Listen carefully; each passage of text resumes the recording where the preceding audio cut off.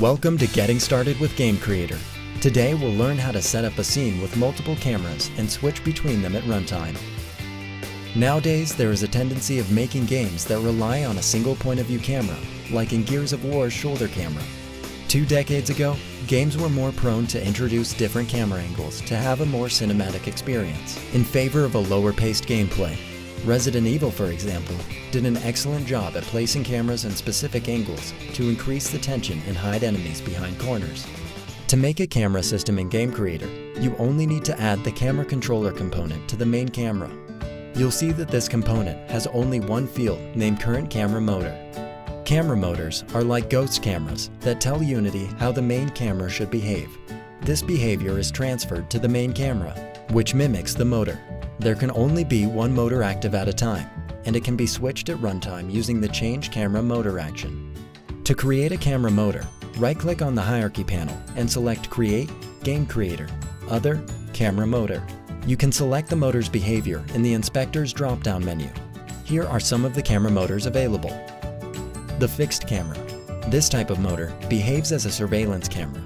You can set a target, which the camera will look at but won't move of its place.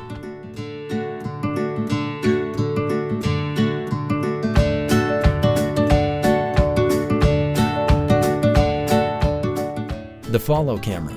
Excellent for top-down adventure games or roguelikes. The follow camera behaves like the fixed camera, but also moves keeping a certain distance to its target.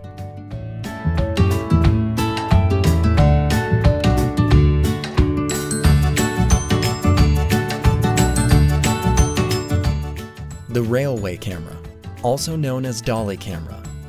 The railway motor allows to move the camera along a constrained path. The camera's position in the rail is defined by the target's position. To illustrate this, let's imagine we have a railway camera that follows the blue cube.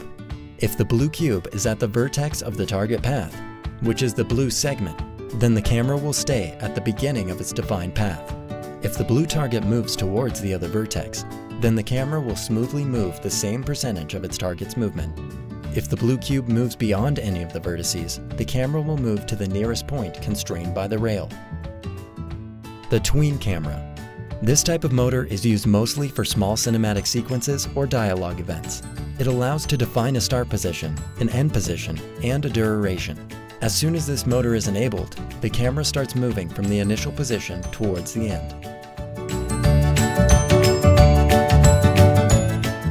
The movement of the tween camera can be eased using any of the available easing functions. Check out our demo project to see a real-time implementation of the different camera motors at demo.gamecreator.io.